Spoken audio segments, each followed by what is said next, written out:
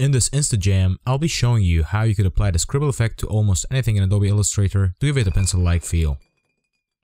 InstaJam.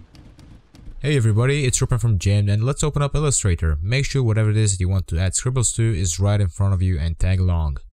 I'll be using this logo here, so first I'm going to duplicate it over to the side holding Alt or Option and dragging it to keep the original version of the logo just in case any mistake happens along the way. Now hold Ctrl and Shift and press O to expand the text and change everything to a vector path. Now copy everything you just expanded and then paste it in front using Ctrl Command F. Click on the elements you just pasted on top and give them a stroke color and remove their fill. Select both of the fills and use a lighter color to resemble the shading. Make sure the strokes as well as the fills are grouped together. Give our strokes some rounded corners from the Strokes tab. Play around with it however you like. Now once you're done with this step, select the fill color, go to Effect, Style As, and choose Scribble.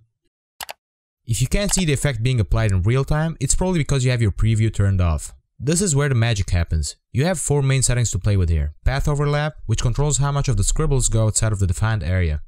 And then you have the stroke width, which obviously comes from its name, the thickness of the lines. Curviness, which controls the amount of curves in the scribbles. And spacing, which controls the distance between each line. Now you're gonna ask, what's variation? Think of variation as the randomizer.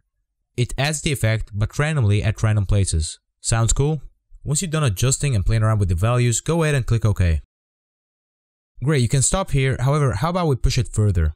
Select your outer strokes and go to Effect, Distort, Roughen. Then turn on the preview and change it to Absolute. And play around with the settings just enough to make it look like it's hand-drawn. A little bit of shake comes a long way in adding realism. Now copy everything from Illustrator and apply it on any mockup and you're done.